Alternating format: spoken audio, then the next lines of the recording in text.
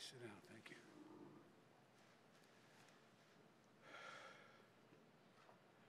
You're all going to have a lot of questions, but I want to focus on the issue today, the judiciary, as well as what we're talking about, the Attorney General's office. And so I'll have plenty of time to ask the questions I know you desperately want to ask about everything from the 25th Amendment on, but I'm not going to speak to that today. I want this to be the issue that we focus on because I think it's so important. Yesterday, in my view, one of the darkest days in the history of our nation. An unprecedented assault on our democracy. An assault literally on the citadel of liberty in the United States Capitol itself. An assault on the rule of law. An assault on the most sacred of American undertakings, ratifying the will of the people in choosing the leadership of their government. All of us here grieve the loss of life, grieve the desecration of the people's house. But what we witnessed yesterday was not dissent, it was not disorder, it was not protest, it was chaos. They weren't protesters. Don't dare call them protesters. They were a riotous mob, insurrectionists, domestic terrorists. It's that basic, it's that simple. And I wish we could say we couldn't see it coming. But that isn't true. We could see it coming. The past 4 years, we've had a president who's made his contempt for our democracy, our Constitution, the rule of law, clear in everything he has done. He unleashed an all-out assault on our institutions of our democracy from the outset. And yesterday was but the culmination of that unrelenting attack. He's attacked the free press, who dared to question his power, repeatedly calling the free press the enemy of the people. Language, at the time he first used it, I and others said, has long been used by autocrats and dictators all over the world to hold on to power, the enemy of the people. Language that is being used now by autocrats and dictators across the world, only this time with the imperator of an outgoing president of the United States of America. He's attacked our intelligence services, who dared tell the American people the truth about the effort of a foreign power to elect him 4 years ago, choosing instead to believe the word of Vladimir Putin over the word of those who've sworn their allegiance to this nation, many of whom had risked their lives in the service of this nation. He deployed the United States military, tear-gassing peaceful protesters in pursuit of a photo opportunity in the service of his re-election, even holding the Bible upside down. The action that led to an apology from the chairman of the Joint Chiefs of Staff and an outspoken denunciation of the use of military for domestic political purposes from scores of former military leaders and secretaries of defense, led by Secretary Cheney. He thought he could stack the courts with friendly judges who would support him no matter what. They were Trump judges, his judges. He went so far as to say he needed 9 justices on the Supreme Court because he thought the election would end up in the Supreme Court and they would hand him the election. He was stunned, truly stunned, when the judges he appointed didn't do his bidding, instead acted with integrity, following the Constitution, upholding the rule of law, not just once or twice or 3 times, but over 60 times. Let me say over 60 times. In more than 60 cases, in state after state after state. And then at the Supreme Court, as judges, including people considered, quote, his judges, Trump judges, use his words, looked at the allegations that Trump was making and determined they were without any merit. Nothing was judged to put this election in question or doubt by any of these judges. You want to understand the importance of democratic institutions in this country? Take a look at the judiciary in this nation. Take a look at the pressure it was just subjected to by a sitting president of the United States of America. At every level, the judiciary rose to the moment during this election, did its job, acted with complete fairness and impartiality, with complete honor and integrity. When history looks back in this moment that we've just passed through, I believe it will say our democracy survived in no small part because of the men and women who represent an independent judiciary in this nation. We owe them a deep, deep debt of gratitude. And then there's the attack on the Department of Justice, treating the Attorney General as his personal lawyer and the department as his personal law firm. Through it all, we would hear the same thing from this president. My generals, my judges, my Attorney General. And then yesterday, a culmination of an attack on our institutions of democracy. This time, the Congress itself, inciting a mob to attack the Capitol, to threaten elected representatives of the people of this nation, and even the Vice President, to stop the Congress from ratifying the will of the American people in a just completed free and fair election. Trying to use a mob to silence the voices of nearly 160 million Americans who summoned the courage in the face of a pandemic that threatened their health and their lives to cast that sacred ballot. I made it clear from the moment I entered this race that what I believe was at stake. I said there was nothing less at stake than who we are as a nation, what we stand for, what we believe, what we will be. At the center of that belief is one of the oldest principles this nation has long held. We are a government of laws, not of men, not of the people, of laws. I said it many times in the campaign. Our democratic institutions are not relics of another age. They're what sets this nation apart. They're the guardrails of our democracy. And there's no president. That's why there is no president who is a king. No Congress that's a House of Lords. A judiciary doesn't serve the will of the president or exist to protect him or her. We have three co-equal branches of government, co-equal. Our president is not above the law. Justice serves the people. It doesn't protect the powerful. Justice is blind. What we saw yesterday in plain view was another violation of the fundamental tenet of this nation. Not only do we see the failure to protect one of the three branches of our government, we also saw a clear failure to carry out equal justice.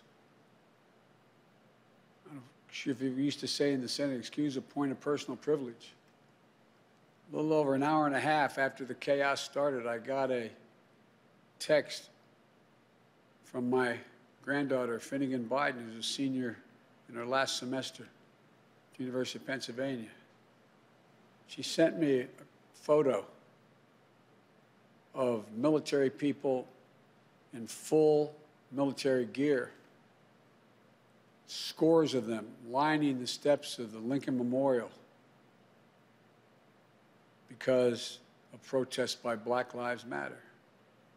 She said, "Pop, this isn't fair. No one can tell me that if had been a group of Black Lives Matter protesting yesterday, they wouldn't have been treated very, very differently than the mob of thugs that stormed the Capitol. We all know that's true. And it is unacceptable, totally unacceptable. The American people saw it in plain view, and I hope it sensitized them to what we have to do. Not many people know it. When Justice Garland and I were talking, we talked about, I think he raised it, the reason for the Justice Department was formed in the first place. It was back in 1870. We didn't have a Justice Department before that, the cabinet. It was formed in 1870 to enforce the Civil Rights Amendment that grew out of the Civil War, the 13th, 14th, and 15th Amendments, to stand up to the Klan, to stand up to racism, to take on domestic terrorism. This original spirit must again guide and animate its work. So as we stand here today, we do so in the wake of yesterday's events that could not more have vividly demonstrated some of the most important work we have to do in this nation. Committing ourselves to the rule of law in this nation, invigorating our domestic and democratic institutions, carrying out equal justice under the law in America. There is no more important place for us to do this work than the Department of Justice that has been so politicized. There's no more important people to carry out this work than the people I'm announcing today. More than anything, we need to restore the honor, the integrity, the independence of the Department of Justice in this nation that's been so badly damaged. And so many former leaders of that department in both parties have so testified and stated that. I want to be clear to those who lead this department who you will serve. You won't work for me. You are not the president or the vice president's lawyer.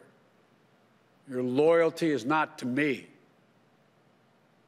It's to the law, the Constitution, the people of this nation, to guarantee justice. For Attorney General of the United States, I nominate a man of impeccable integrity, Judge Merrick Garland, one of the most respected jurists of our time, brilliant yet humble, distinguished yet modest, full of character and decency. The Supreme Court clerk served in the Justice Department during the Carter, Bush 41, and Clinton administrations, where he embraced the department's core values of independence and integrity. A federal prosecutor who took on terrorism and corruption and violent crime, always with the utmost professionalism and the duty to the oath he swore. Nominated by President Clinton to be a judge on the D.C. Circuit Court of Appeals, considered the second most powerful court in America. Throughout such a long and distinguished career, Judge Garland has earned the praise and admiration of members of bench and bar and politicians of both parties. And despite his busy schedule and prestigious positions, he still makes time to volunteer regularly, tutoring students in Northeast D.C., as he's done for 20 years. It's about character. It's about character. It was no surprise why President Obama nominated him, Judge Garland, to the Supreme Court. As I said, he embodies honor, decency, integrity, fidelity to the rule of law, and judicial independence. To those same traits, he will now bring, as Attorney General of the United States, not as a personal attorney to the president, but as the people's lawyer. He'll restore trust in the rule of law and equal justice under the law. And I fully expect, in discussions I've had, that he will receive a fair hearing and swift confirmation.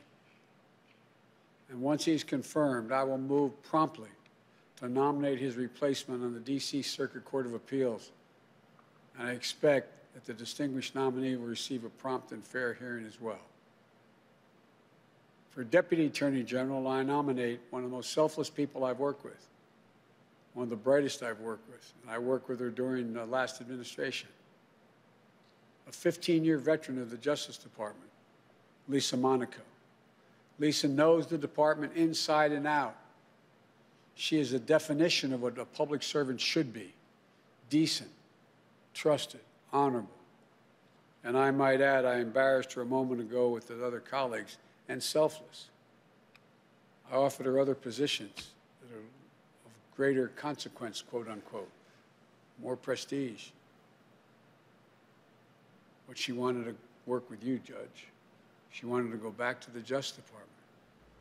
A top flight prosecutor who took on public corruption, corporate fraud, and violent crime. Chief of Staff to the Director of the FBI, the first woman ever confirmed as Assistant Attorney General for National Security, where she elevated cybersecurity to a top priority, and where it's even more consequential today than it was then. At the White House, she was the top Homeland Security and counterterrorism advisor to President Obama and me in every one of the national security meetings. She coordinated our fight against al-Qaeda and ISIL. She helped lead our response to the Ebola crisis. When the bombs went off at the finish line on Patriots' Day in Boston, her hometown, she coordinated the federal government's response with local and state law enforcement to get to the bottom of this horrible tragedy. Lisa, I know you will help restore integrity and independence of the Department of Justice that you so revere. As Associate Attorney General, the number 3 job at the department, I nominate Vanita Gupta, a woman I've known for some time, one of the most respected civil rights lawyers in America. Started her career at the NAACP Legal Defense Fund, then on to the ACLU, both organizations to which I belong, and then to the Justice Department during the Obama-Biden administration, where she led the Civil Rights Division. At every step, with every case, she fought for greater equity and the right to right the wrongs of a justice system where they existed.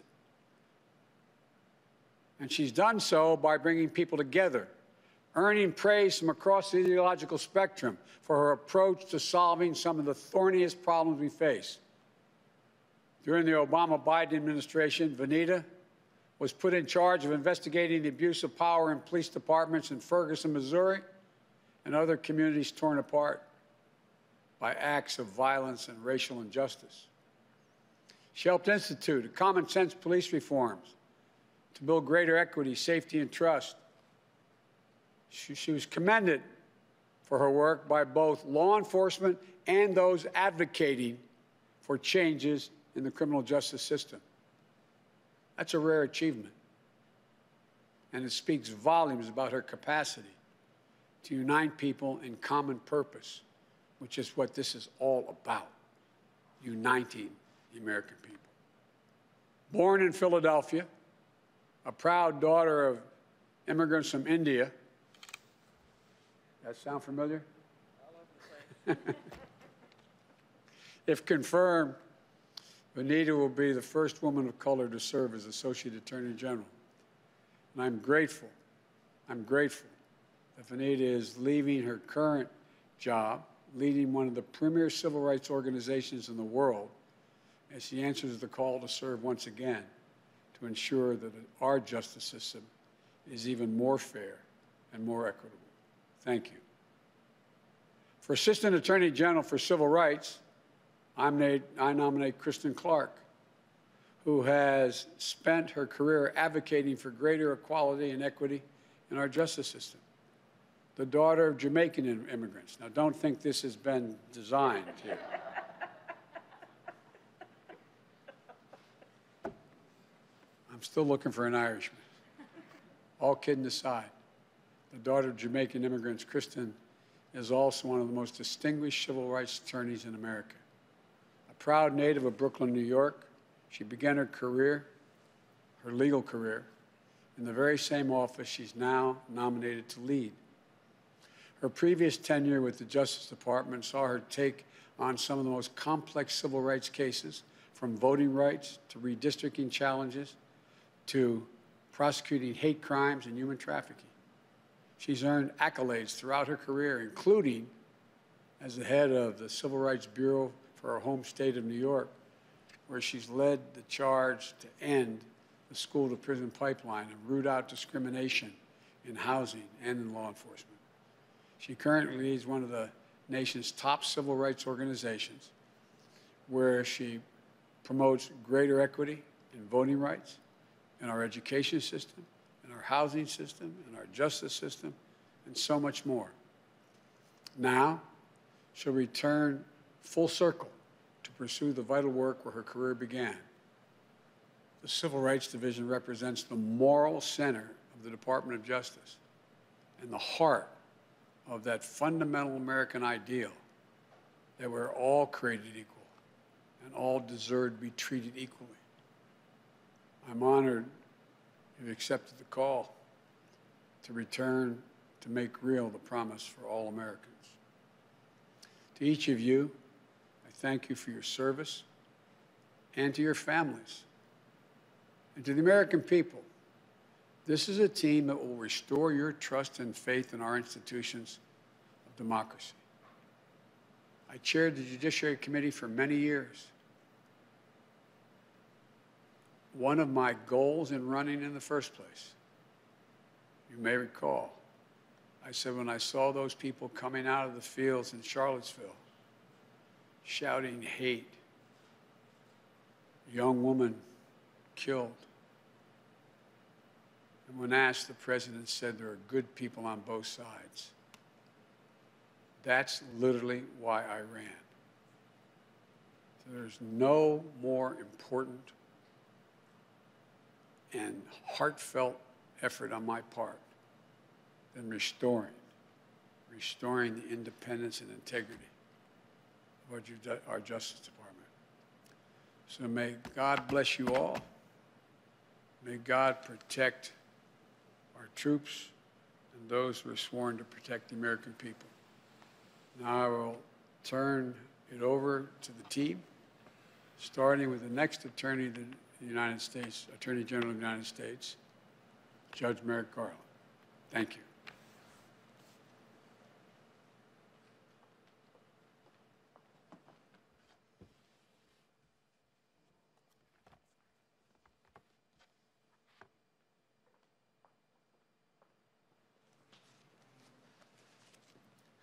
Thank you, President-elect Biden, Vice President-elect Harris, for asking me to serve as the Attorney General of the United States.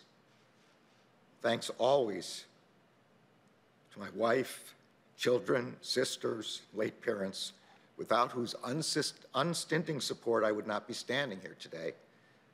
Thanks also to my grandparents, whose decision to undertake the difficult journey to America made all things possible for my family.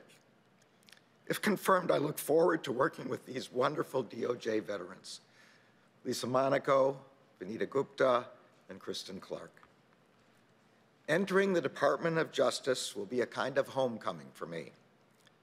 My very first job after serving as a judicial law clerk was to work as a special assistant to then Attorney General Ben Civiletti. Ed Levy and Griffin Bell, the first attorneys general appointed after Watergate, had enunciated the norms that would ensure the department's adherence to the rule of law. Attorney General Civiletti undertook to continue their work of crafting those norms into written policies. Those policies included guaranteeing the independence of the department from partisan influence in law enforcement investigations, regulating communications with the White House, establishing guidelines for FBI investigations, ensuring respect for the professionalism of DOJ's lawyers and agents, and setting out principles to guide the exercise of prosecutorial discretion.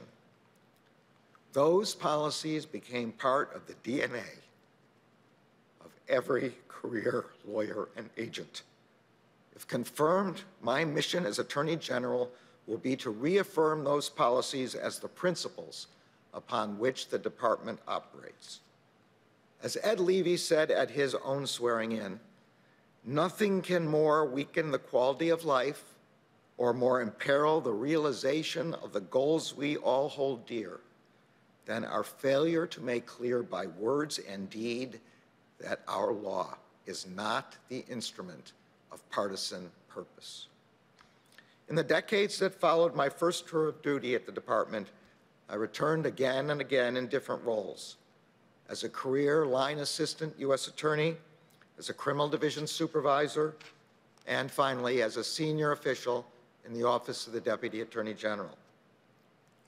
In the latter role, I worked with every component of the department on issues ranging from civil rights and antitrust to domestic terrorism and national security. I also worked directly with line prosecutors and agents in offices from Oklahoma City to Billings, Montana, from Sacramento, California to New York City. Attorney General, later Supreme Court Justice Robert Jackson famously said, "The citizen's safety lies in the prosecutor who tempers zeal with human kindness, who seeks truth and not victims, who serves the law and not factional purposes, and who approaches his job with humility."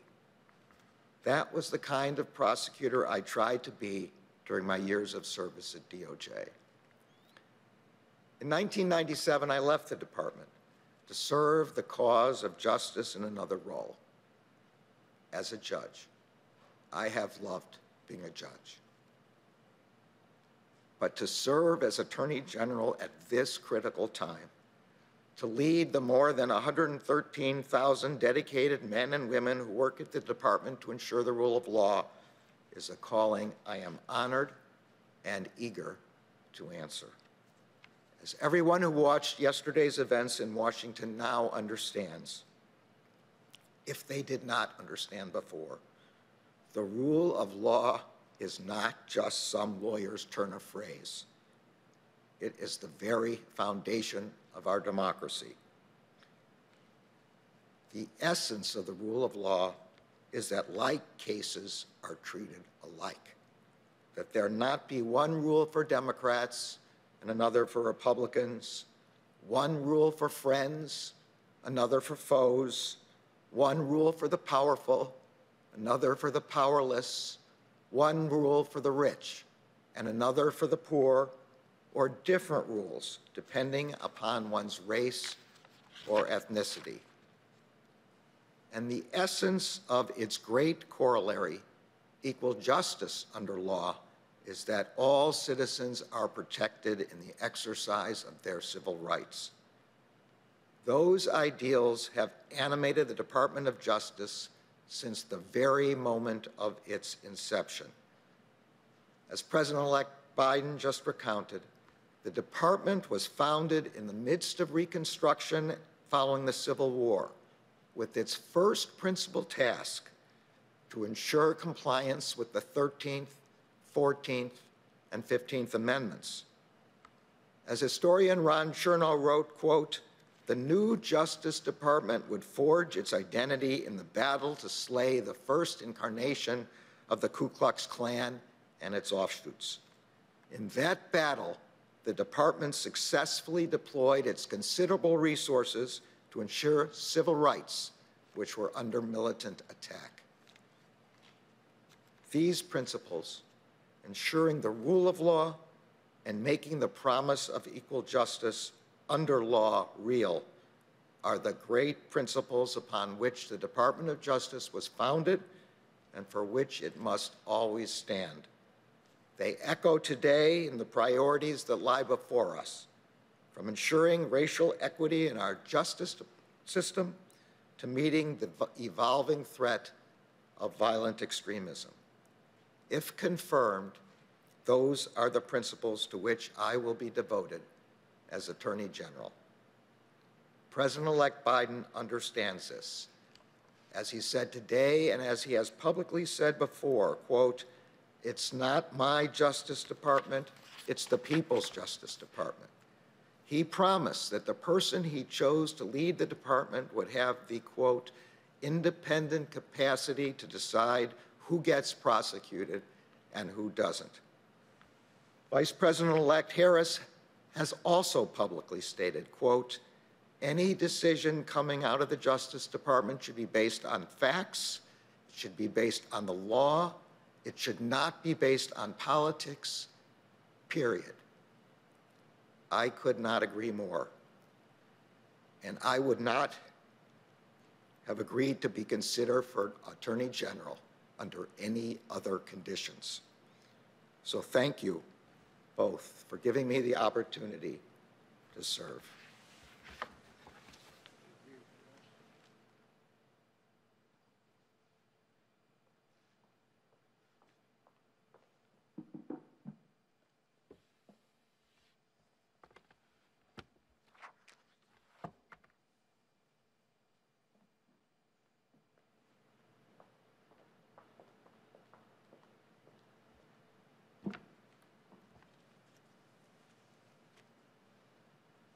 Mr. President-elect, Madam Vice President-elect, thank you for this opportunity to return to the Department of Justice and to work alongside this incredible team on behalf of the American people. I also want to thank my family for their love and support, and especially my parents for their lessons, large and small, in what it means to live one's values. It's fair to say that I grew up in the Justice Department. It was my privilege for 15 years to serve that institution and to learn so much from its extraordinary people, to learn what it means to be a lawyer in public service. And over the years, I have worn many hats: as a career prosecutor, as a senior official in the FBI, and as a leader of the National Security Division. But it was as an assistant U.S. attorney that I learned the Justice Department's values. I worked directly with communities and victims of crime, and I felt the weight of a prosecutor's responsibility to ensure not that cases are won, but that justice is done, and that each individual defendant's rights are protected. These experiences forged in me a reverence for the Department of Justice as an institution, for its people, for its mission, for the enduring values that it represents: the protection of civil rights and civil liberties, safeguarding the public from threats of all kinds, and upholding the rule of law. Merrick's mention of former Attorney General Edward Levy calls to mind one of my earliest memories as a DOJ lawyer. My first job in the department was as counsel to Janet Reno, the first woman Attorney General, a mentor to me and a trailblazer. In the conference room outside her office, she hung a portrait of Ed Levy, a tribute to his role in reaffirming the integrity and independence of the institution after Watergate. And I think she hung that portrait as a testament of sorts to the fact that we are all temporary custodians of the institution. The story goes that when President Ford asked Levy what he thought the department needed most in those days of flagging faith in institutions, Levy responded, "A soul." Well, the soul of the Justice Department lives in the integrity of its career professionals, in the independence of its investigations and prosecutions, and in the principles it brings to bear as it stewards the ideal of justice in America. Today, we are at another inflection point. Some of the challenges we face are familiar: racial inequality, the need for criminal justice reform, domestic terrorism, and threats to public safety. Some of the tasks are enduring, like the importance of working closely with law enforcement to ensure public safety and to build trust in our communities. Some of the challenges are evolving, like mounting cyber threats. I'm confident that the Department of Justice is up to all of these challenges. But what is most critical, I think, in the days ahead is not actually a challenge at all, but an opportunity for this team and for the career professionals who make up the Justice Department to reaffirm its norms and traditions, to do justice without fear or favor, to keep the American people safe, and to do so always consistent with the rule of law. If confirmed, it will be my honor to once again work alongside the women and men of the Justice Department as custodians of a remarkable and durable institution. Mr. President-elect, Madam Vice President-elect, thank you for the opportunity to return home to the Department of Justice.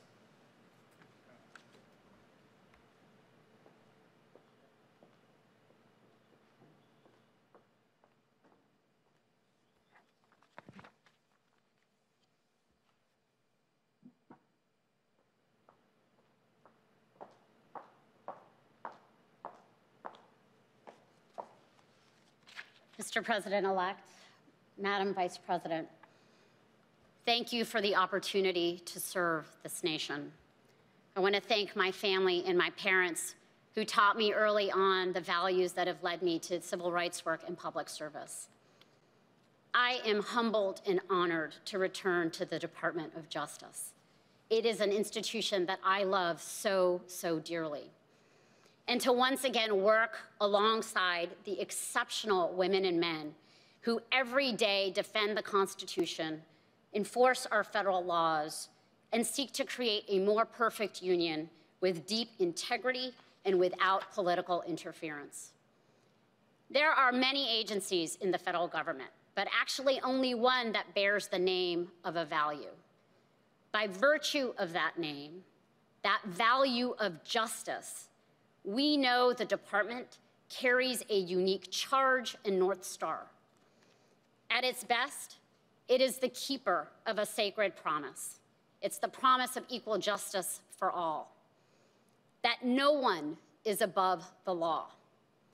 And when this promise is pursued with vigor, it brings light to our nation and serves as a beacon to the world. But when abandoned, we degrade our democracy and sow the division that we've come to know all too well. The first time I felt the absence of that promise was as a 4-year-old child, one of my earliest memories. My parents were proud immigrants from India, an opportunity that was made possible by the Civil Rights Movement and the 1965 Immigration and Nationality Act. One day I was sitting in a McDonald's restaurant with my sister, mother, and grandmother. And as we ate our meals, a group of skinheads at the next table began shouting ethnic slurs at us, throwing food at us until we had to leave the restaurant. It is an early memory, but one that is seared in my mind. That feeling never left me, of what it means to be made to feel unsafe because of who you are. I kept another feeling with me, though, too, and that is one that has been ingrained in me by my parents and shared by my husband, whose family fled violence and war in Vietnam and sought refuge on these shores. They believed more than anything in the promise of America, and that loving this country brings with it the obligation to do the necessary work to make it better. Those two feelings, for me, converge in the work ahead of us. Yesterday's horrific events at the Capitol reminded us that our democracy cannot be taken for granted, that our nation has a long history of disinformation, white supremacist violence, mob violence.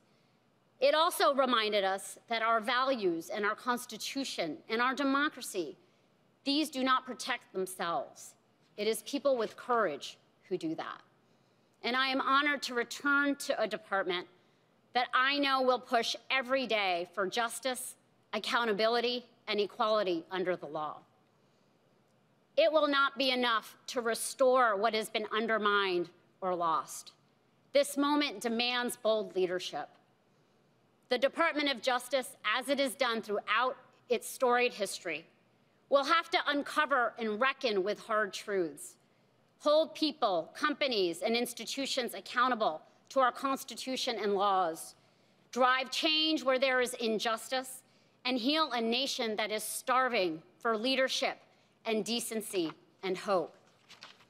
Now is the time to ensure that our economic system works for everyone, that we can protect the health and safety of all of the American people, and that we will harness all of the Justice Department's levers for civil rights, justice and police reform, and climate justice, and so much more. As the late Congressman John Lewis said, democracy is not a state, it is an act. And I pledge to the American people that if confirmed, I will act for justice every day. I pledge that to you, President-elect. I pledge that to you, Vice President-elect. I am honored, deeply honored, for the chance to work together with activists for justice, with law enforcement, with this extraordinary team that I'm so humbled to serve, with the incredible women and men at the Justice Department to strengthen our democracy and to make equal justice under law a real promise for all. Thank you so much for this opportunity.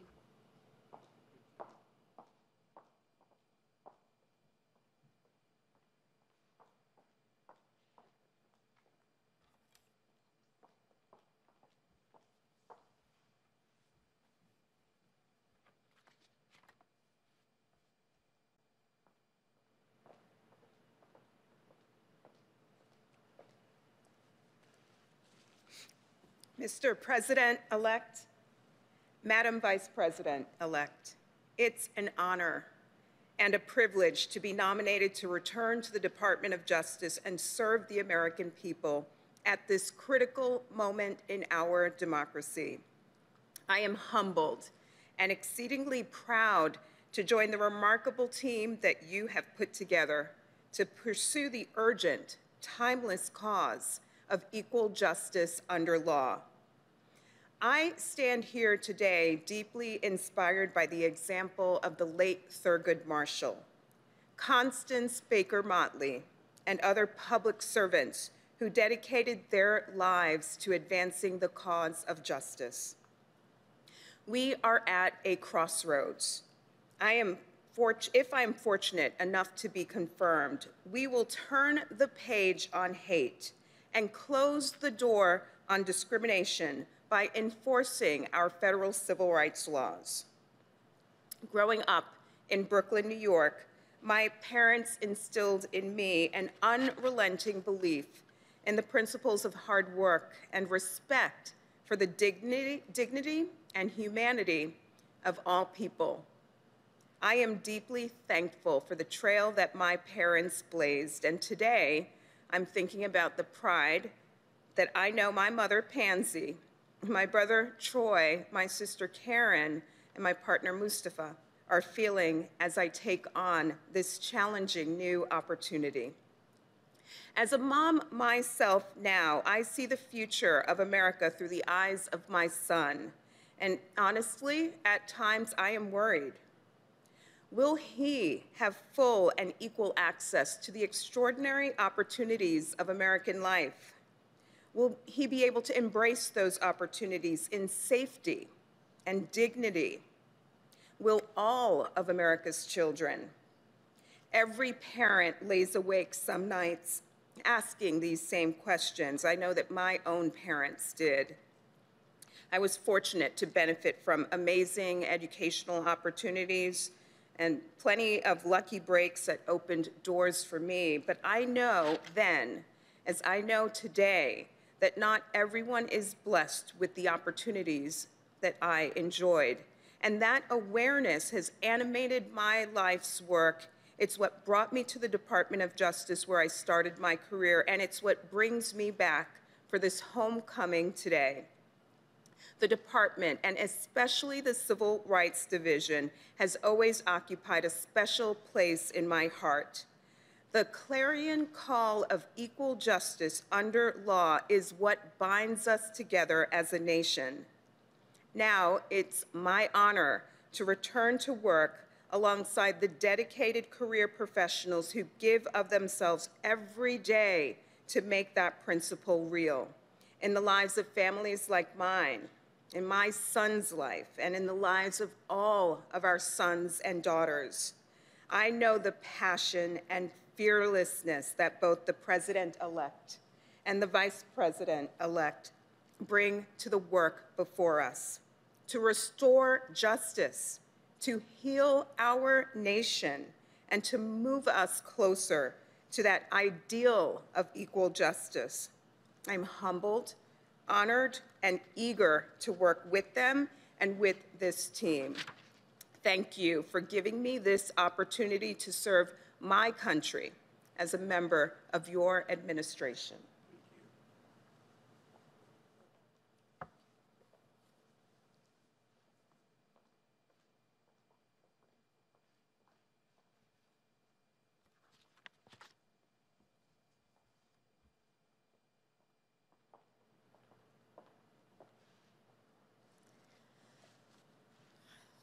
One of the fundamental principles upon which America's democracy rests, a principle as sacred as a civic value can be, is fidelity to the rule of law. In times of stability, that principle can seem abstract, like something out of a legal textbook that isn't relevant to our daily lives. But in times of upheaval, we come to realize, to appreciate, just how vital the rule of law truly is. What we saw yesterday in our nation's capital was, as the President-elect has called it, an assault on the rule of law. And it has no place in our democracy. So I believe we must ask ourselves two questions about what happened yesterday. What went wrong, and how do we make it right? And I believe the answers require us to recognize that the challenge we're facing in our country is about more than the actions of the few we watched yesterday. It's about how to reform, how to transform a justice system that does not work equally for all. A justice system that is experienced differently depending on whether you're white or black. A justice system that is experienced differently if you're rich or poor. A justice system that's different depending on whether your job requires you to take a shower before you go to work or requires you to take a shower when you come home after work. We witnessed two systems of justice. When we saw one that let extremists storm the United States Capitol, and another that released tear gas on peaceful protesters last summer. The American people have expressed brightly outrage. We know this is unacceptable. We know we should be better than this. The promise of our country is that all people will be treated equally. That's what the rule of law is supposed to be about. That's what the ideal of equal justice under law is all about.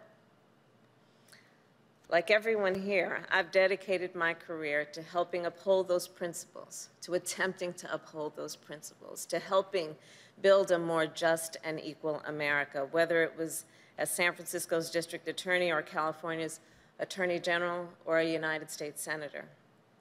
And that's what I have pledged to the President-elect that I will do as Vice President. The public servants we are announcing today have also dedicated themselves to building a more just and equal America. And the roles they will assume are some of the most important in our country, and especially right now. They will be responsible for pursuing justice and ensuring that all Americans are treated equally. They will be the guardians of our justice system. They will have the power to enforce our laws in a more fair and more humane manner, while also holding those who violate the law accountable, whether they be ordinary citizens or law enforcement. They will help protect the rights of every voter in our country, no matter what their background or where they live. And they will restore integrity and independence to the Department of Justice and rebuild the American people's trust in that most sacred institution. And I know they will do this because these nominees have the experience, the judgment, and moral compass that these roles demand, as well as an abiding commitment to supporting and defending the Constitution of the United States of America. For many centuries, the ideal of justice has been symbolized as a woman blindfolded with a scale in her hands. There is a reason the eyes of that Lady Justice are covered. It's because our belief in what a system of justice is says that it should not depend, justice should not depend on how you look, on the color of your skin, on how much money you make. It shouldn't depend on where you were born or the language your grandmother speaks or what political party you belong to. Justice should be impartial. It should be fair. It should be applied equally. And President-elect Biden and I, along with this incredible team, will help to make sure it is, while restoring and strengthening the rule of law that has always been and always will be the bedrock of America's democracy. Thank you, Mr. President-elect.